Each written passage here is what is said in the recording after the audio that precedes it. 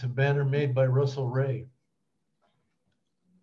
from Hancock. That's Russell on the left with the hat on. Yeah. That's right. Yeah. And that's you? Yeah, that's me. Yeah. Yeah.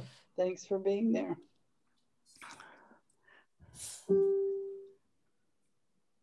Yeah, we left that. Great. Thank you. That banner chained to a fence at the base there when we left there. Yeah, Bruce, can you say something about the status of that Hanoko base? The status of the runway development there at that base? Yeah, has it been completed?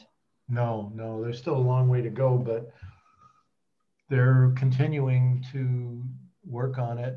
They're beginning to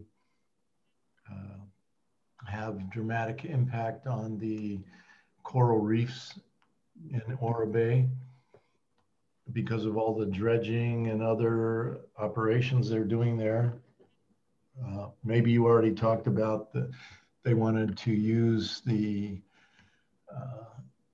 landfill where people were buried, their bones, all that stuff in the Battle of Okinawa during the end of World War II. And they want to use that to fill in some of the areas in the water to, create the airfield. People were, just outraged over that. Wow. It's just incredible.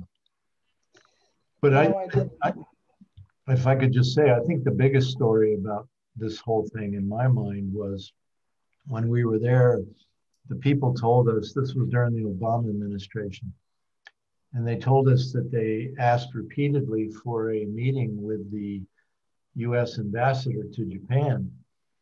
And I don't know if you all know who at that time was the ambassador, but it was Caroline Kennedy. And people assumed that she would be very open because she's quote unquote a liberal Democrat.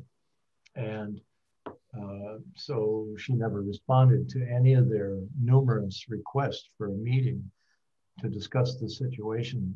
So that really, for me, really underscored how much these bases and the expansion of these bases, particularly surrounding Russia and China today, are a bipartisan effort by the two parties in Washington.